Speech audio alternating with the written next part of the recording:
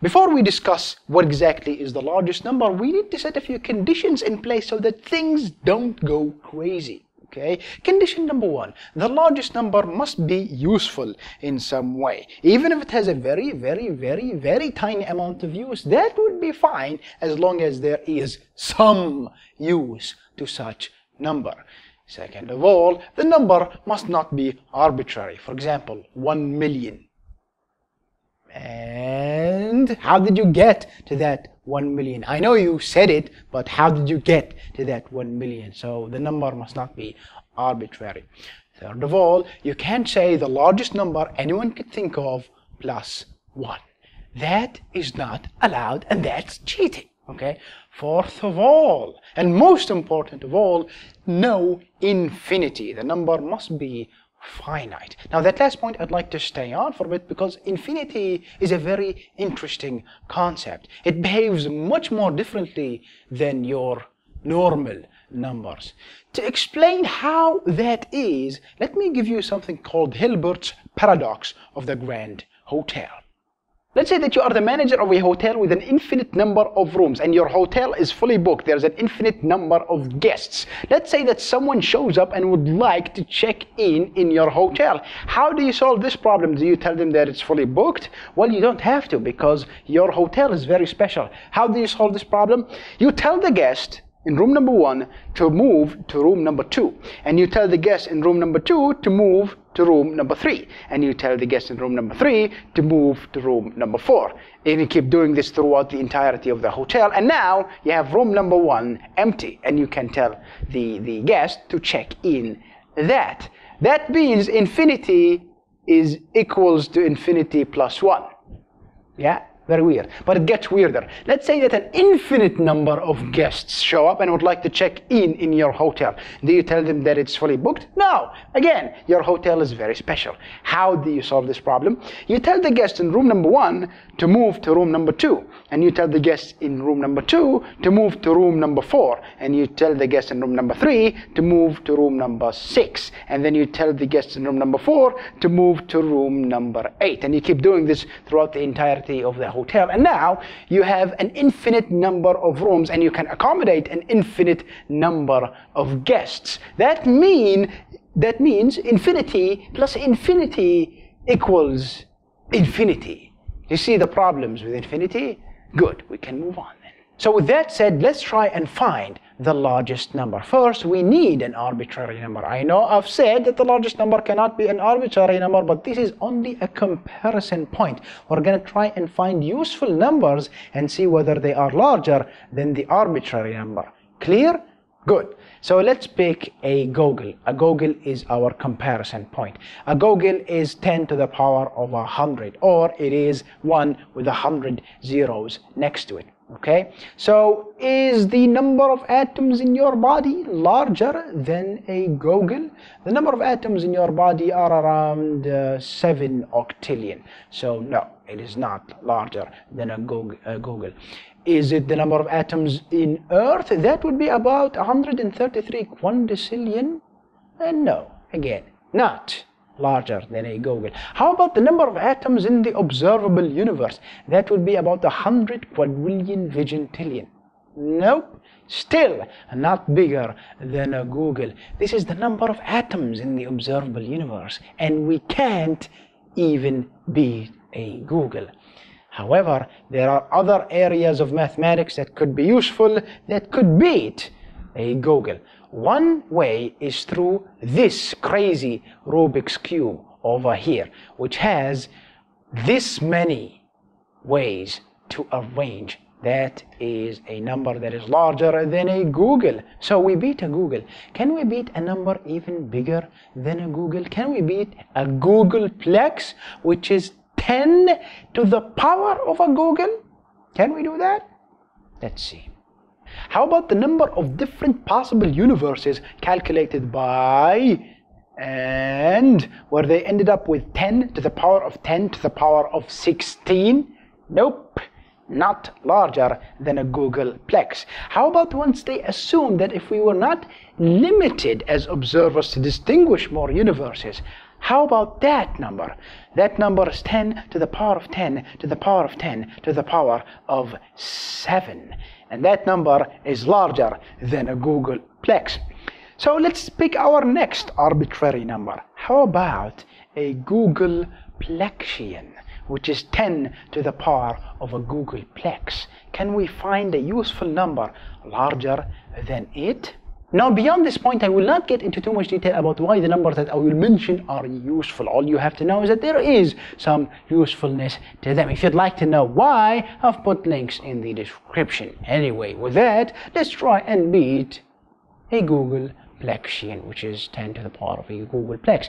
So, how about this guy's numbers here? There was one that was 10 to the power of 10 to the power of 10 to the power of 34. So no, it doesn't beat a Googleplexian. But then there was 10 to the power of 10 to the power of 10 to the power of 963. So we beat a Googleplexian.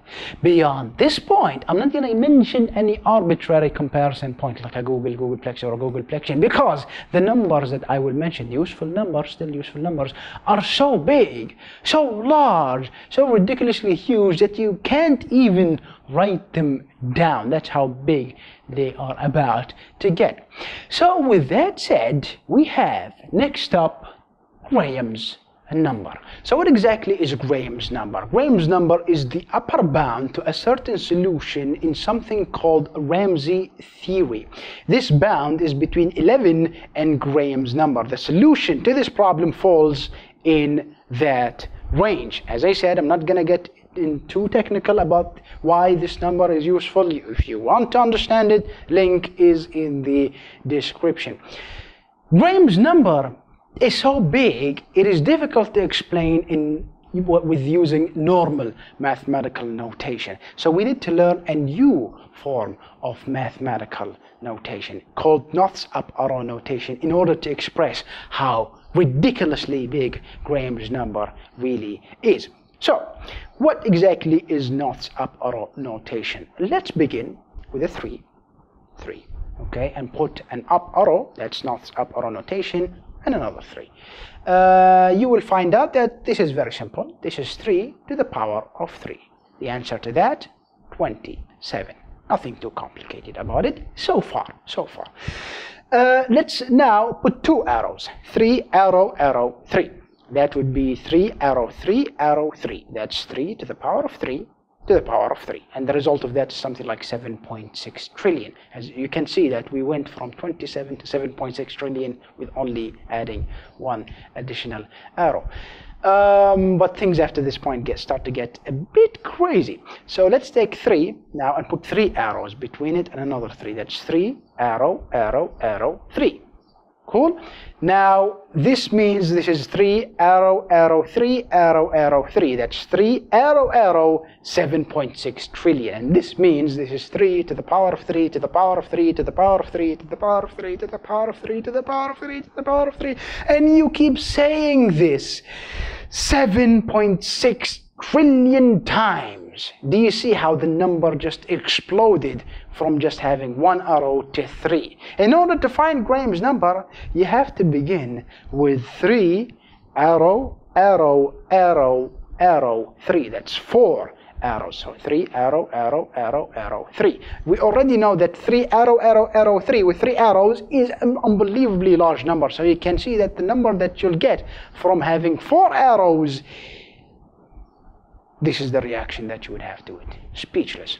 But Graham's number is even much larger than that. Okay, so what you need to do is you need to take the result of 4 arrows, 3, and you call that G1. I would suggest you would sit on a toilet right now because things are about to get insane, not just crazy. So what happens next? You take G1, which is the result of 3 arrow, arrow, arrow, 4 arrows of 3, and then call that G1. Write down another 3. Are you sitting down? And you put next to it a G1 number of arrows. And once you finish, you write down another 3. Big, really big. And you're not done. You still have to progress a bit more. Then what you need to do is take the result of that and you call it G2. Cool? You take G2, again you write a 3 and then a G2 number of arrows between it and another 3. Okay? You take the result of that and you call it G3. You take G3, write down a 3, G3 number of arrows, 3. You take the result of that, call it G4, and so on and so forth. You keep going until you end up with G64. And G64 is Graham's number. You can see how just big Graham's number really is. It's ridiculously big, really, really, really big. And what's surprising about this is that there are even larger useful numbers than Graham's number. Now beyond this point, I have to confess here, my understanding of those numbers, of numbers larger than Graham's number, starts to collapse. I don't get them. I don't understand them. So I will have to trust my friends, our friends at Googology Wiki, which is a wiki dedicated entirely to very, very big numbers. And yeah, so let's go into that. Be prepared for it. Be prepared. Let's go. One of those numbers is 33. 33 is so big, so massive, that I feel like I'm going to suffocate from how big 33 really is. You know, at least with Graham's number, we could visualize how we got to the result through North's up arrow notation, but North's up arrow notation is not enough to express how large 33 really is. There is something called chained arrow notation, which is like North's up arrow notation, but on crack. You could get a number that's close to Graham's number using this notation through writing this down. This is a number close to Graham's number. But even chained arrow notation, 33 would laugh at it. 33 is that large, it is that big. Now I tried to find a simple explanation of 33, and as I've said before, it is unbelievably difficult to comprehend numbers after Graham's number. 33 is so large. I really looked up people that try to explain what 33 really is in layman terms, but I'm really convinced that it is impossible to really explain what 33 really is. It's an unbelievable number, and what's really unbelievable is that there is a number even larger than 33. And this is where we arrive at Loader's number. Loader's number is big. It's large. It's stupidly large. It's horrendously big. It is much larger than 33. It is much, much larger than Graham's number. You see, at this point, all I have for you to give you some sense of how big numbers are at this point is just to explain it to you through words. You can't even imagine the process for getting these numbers. At least I could tell you how Loader's number came to be. It was the result of a contest that was held. The condition was to write a C program in 512 characters or less that will generate the largest possible output. The winner of which is a guy called Ralph Loader, hence why it's called Loader's number. But even then, there's a larger number than that. And this is where we arrive at Ryu's number. Ryu's number is bigger than anything else I've mentioned so far. It is very, very, very large. That's how big it really is. So how did Ryu's number came to be? Well, there was this contest, an MIT contest, that pitted two people against each other. Adam Elga and Agustin Ryu. There was even a poster for the competition. Now, the point of this competition was to find the largest number possible, but according to certain rules. First, you could not use primitive semantic vocabulary. For example, you couldn't say the smallest number bigger than any number named by a human so far. That is not allowed. You also had to explain any sort of unusual notation to the audience. For example, I explained to you earlier something called North's up arrow notation, which is probably something that is new to you. So if they used any kind of new notation, they had to explain it to the audience. They also had to fit this expression that would name the largest number in a regular sized chalkboard. And finally, no infinity. So as you can see, the rules are kind of similar to what I mentioned earlier in the video. Now that we know the rules, this is what happened during the competition. Ryu went first. He approached the board and he wrote 1. Not the largest number, he was just trying to start. Okay, and then Elga came in and he retaliated by writing 9, 9, 9, 9, 9, 9, 9, and so on and so forth. Then Ryu countered by writing 1, 1, 1, 1, 1, 1, 1. He actually got a larger number because 1 takes less space than a 9, so you could write more of them on the board. And then Elga came back with a brilliant idea. Instead of the 1s, he started putting exclamation marks all the way until he was left with only 2 1s. So now you had an 11 with a lot of exclamation marks next to it. Now, of course, exclamation marks indicate that this is a factorial operation. So the number that you get at the end of it is pretty big.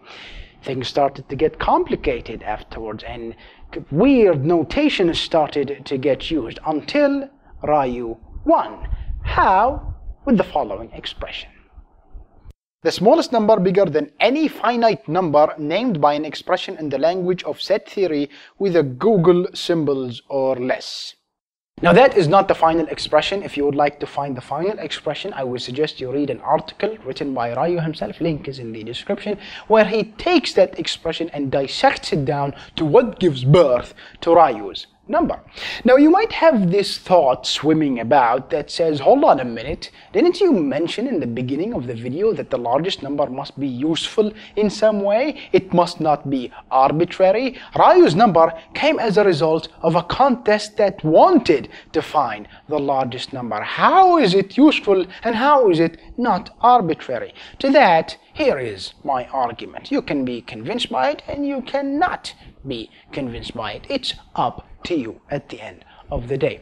Now that contest was actually an exercise to show how philosophy and mathematics actually intersect with one another. So there's your usefulness right there. And when it comes to it not being arbitrary, you have to remember that the contestants, they had to work with conditions in order to find the largest number. So in this case, the number isn't exactly arbitrary and it is useful. However, this is, at the end of the day, my argument. At the same time, they also wanted people to be entertained, and that contest entertained them. So there is more usefulness for you right there. I don't know. It's up to you. It's up to you at the end of the day. I just wanted to actually point that out for you.